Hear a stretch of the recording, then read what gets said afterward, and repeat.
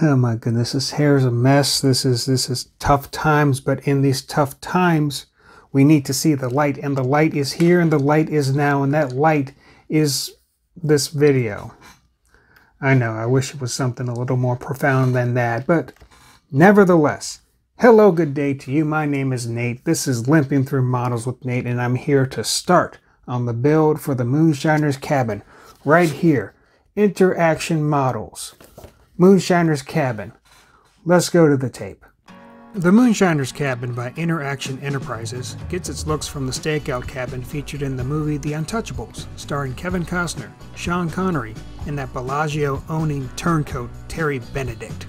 In the instructions are diagrams of all the pieces and their corresponding part number. Because the diagrams are on a single sheet, I decided to photocopy both sides of the sheet and tape each to the shelving in front of my workbench. With my ever-accurate model parts legend before my eyes, I take inventory of all the pieces of the model and determine a plan of action for painting, being sure to mark the front faces of the outside walls. Or maybe this is the back. I don't know. More on that snafu later. Time to throw some color at this model by selecting a couple paints for the roof and foundation, and selecting my stains of choice. I decided to take advantage of the selection of Hunterline stains I had at my disposal. What usually retails for $9 to $11 online, I was able to snag at a train show for $5 a bottle. My idea was to use lighter stain on what would be the inside floors, walls, and rafter beams, and a darker stain for the outside facing decking and walls. Like most other stain types, regardless of the coloring agent, warped wood is like Thanos. It's inevitable. To some degree. Especially with this model. The rafter beams are ridiculously thin, about 1/32 of an inch thick, no more than 1/16 at most. With a thickness like that, warping was inevitable, despite staining both sides. Good thing I have all these acrylic paint bottles lying around.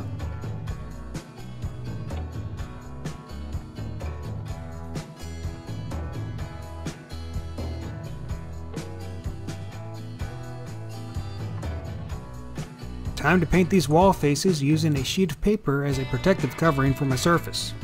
What madman would be using paper towels at a time like this? I start with painting the front side of the wall face, or what I thought was the front side of the wall face. After confirming, I carry on with the painting. For the batten sheets, I decided to sponge the paint on to make it easier to get between each board. And for good measure, I sponged the wall faces as well to maybe, hopefully, dull down some of my brush strokes. I then move on to the stone foundation, sponging the paint to get into all the cracks of the stone. Additionally, since I am paranoid about the proper orientation of these wall faces, I sponge the back, I think, of the wall faces too. Continuing with my sponging escapade, I start to sponge some of the detail parts, including the railings for the porch area and steps, the individual pieces of the front and back doors, and the window panes and trim. I had decided to start sponging parts of the additional detail kit. However, as I progressed with building these detail parts, I realized there would need to be a lot of touch-up needed despite my forethought.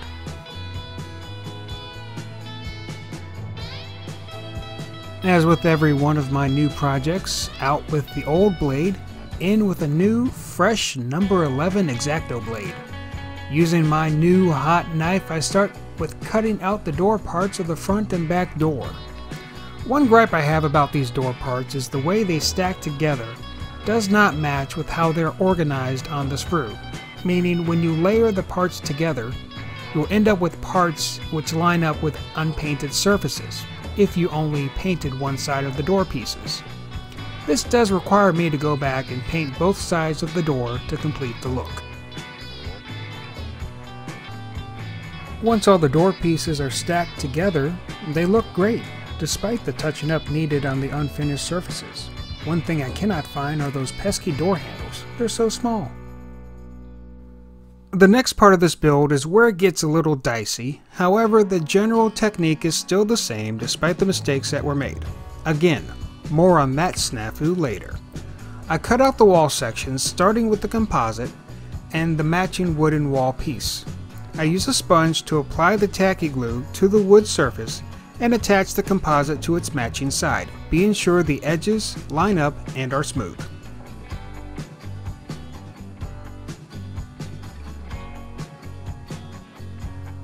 Now on to the part of the build that caught my eye all those months ago when I saw the structures ad in Model Railroader magazine. I now have the privilege of attaching the newspaper wallpaper to the interior of the wood structure pieces, cutting the straight edges by freehand like an absolute madman. I forego the sponge and use a brush with a subtle wetness to thin out the tacky glue. Once the paper takes hold, I check the edges of the wall and shave off any excess paper that may be present. The instructions instruct me to clip off 1/32 of the wallpaper from the bottom of the wall, but like a big dummy I interpret that to be 1/16. Chalk it up to another casualty to the overall snafu to be discussed, you guessed it, later.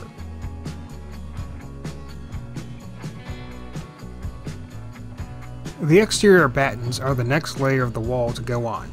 I've already prepared the batten with glue and am applying the pieces to the wall, making sure the bottoms of the wall and batten windowsill are flush. A neat thing about this batten piece is the left and right border is spaced just right so that you can use those edges to square up the batten on the wall. And here's what we have so far of the exterior and interior portions of the wall.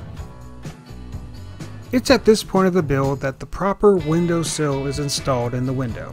The piece is laser cut to fit in the window frame so that the curved edge of the sill faces inward. However, I had to do much sanding and filing to get this sill to fit just right. Want to know why? Well, it starts with an S and ends with a NAFU. More on that later, I promise. The window glazing is cut from the laser cut sheet. I keep the paper on the window to minimize the potential for fingerprints when handling. To make applying the window to the frame easier, I keep the frame in the sheet. That way I don't have to piddle around with a tiny frame in my hand. Once it's set, I cut the complete frames out and drop them in the window. The trim of the front batten provides a lip to drop the frame into, so the window does not fall straight through. Once both panes are in place, the interior trim is added and the wall is effectively complete. Or so I thought. More on that now. Okay, so a lot's happened between the time I finished this wall and now. So what I was planning on doing was building this wall out, using that as the basis for how to generally do all the walls of this kit, and then just propagate that to the other walls and then show you the final product. While I was in the middle of doing that, I got a little confused with the instructions. So you have these pieces that are like straight, smooth pieces of wall that attach to the outward wall. Now the outside wall is wood, and these other pieces are kind of like a composite material, very, very thin composite material. And I thought to myself, these are supposed to go on the outside. So I was working this whole wall thing with these composite materials on the outside. In this example, you have the composite material on the outside, and the battens are glued on top of that. And then on the back side here, you have the wallpaper attached to the wood itself. Well, problem is, the wood is supposed to be outward facing. The other piece is supposed to be inward. And it's that composite material that's supposed to be on the inside, and that's what the wallpaper attaches to. So in theory, I did this wall completely wrong. And I'll tell you why I got tripped up. You see, the reason I got messed up is because of these two pieces right here. They're very similar, but they have subtle differences. And one thing that was really confusing is that how they are laid out on the sheets and how the instructions have them numbered, okay? So just to give you an idea, let me get this over here. Okay, so you have the wood. This is supposed to represent the piece of wood and the outside, the outer panels of all the walls, okay? These are your battens, okay? This is that composite material that goes on top of the wood faces. The parts in question are part 5 and part 6. They differ in that one of the notches for the rafters is directly against the edge of the wall. And for both, it's on opposite sides. So on wall 5, it's actually on the right side. Wall 6, it's on the left side, okay? However, when you go to the composite material and the sprue for that, 5I, which is supposed to go against 5, matches up just fine, okay? But where it differs is 6 is fixated and situated the same way, in the same orientation. So if you're going to paint this the same color, what you need to do is you need to flip part 6I and paint the other side. Because if you don't do that, you'll end up messing up these pieces. And I messed up these pieces pretty bad. And I tried to rectify it, and I made it worse. And it was so bad that I had to buy another kit. And that's what I did. Carefully, I took that kit, I took the pieces, I made sure everything was right, and I finally got them together appropriately. With the wood on the outside wall, with the battens, and on the other side, with that composite material on the inward wall, with the newspaper wallpaper over top. I'm not completely done with these yet. There's still some touch-up I need to do. I need to put the windows in, and that will be it for that.